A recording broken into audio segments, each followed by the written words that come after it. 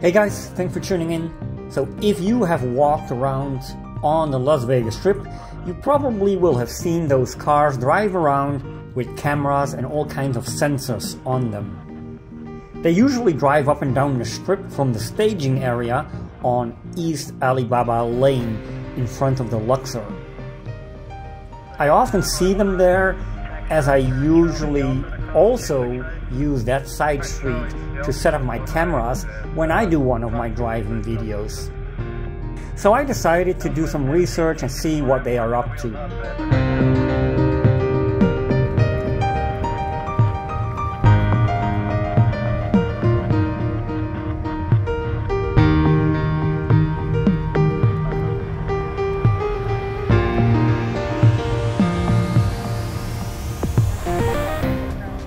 The company is called Zoox and is part of Amazon. And while they are definitely not the only one, Lyft also has similar cars driving around. They are into autonomous vehicles. So my guess was that these vehicles are basically training and learning the ins and outs of the Las Vegas streets. It doesn't look like they are actually transporting any passengers at the moment, even though they are allowed to. I think these are all virtual test rides they have to perform and still contain a driver.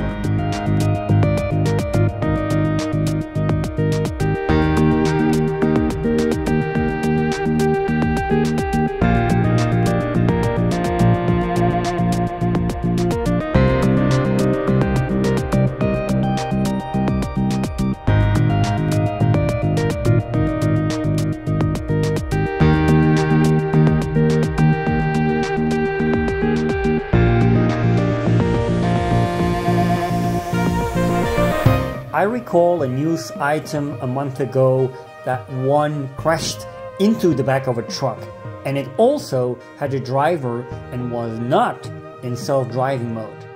Funny enough, the accident was caused by a driver error, according to Zoox.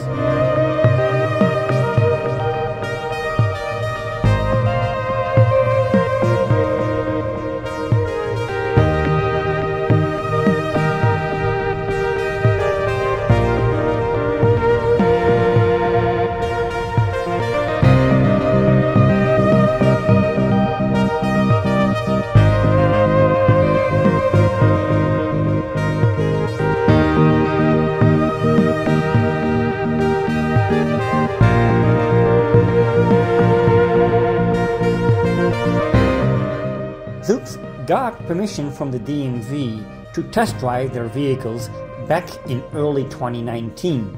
Initially, they planned to go live with them in 2020, but I guess that got delayed a bit. Now, a competitor called Motional was in the news the other day stating that they did launch a robo-taxi service in Las Vegas for Uber and Lyft. They are still not fully driverless either. That is planned for 2023. So I think we're just going to have to wait a little bit more, and hopefully we'll see them become operational next year. Although that might be a bad thing. What do you guys think? Pedestrians get sideswiped almost on a daily basis here in Las Vegas. Do you think self-driving vehicles will help avoid that? Or perhaps increase problems?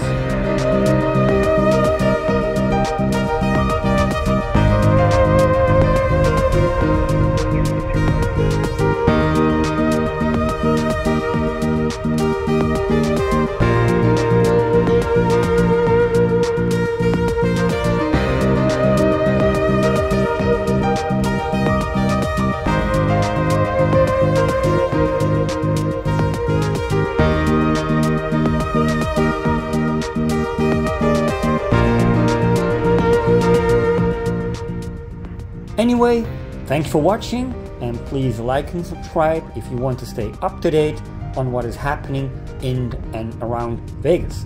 Thanks!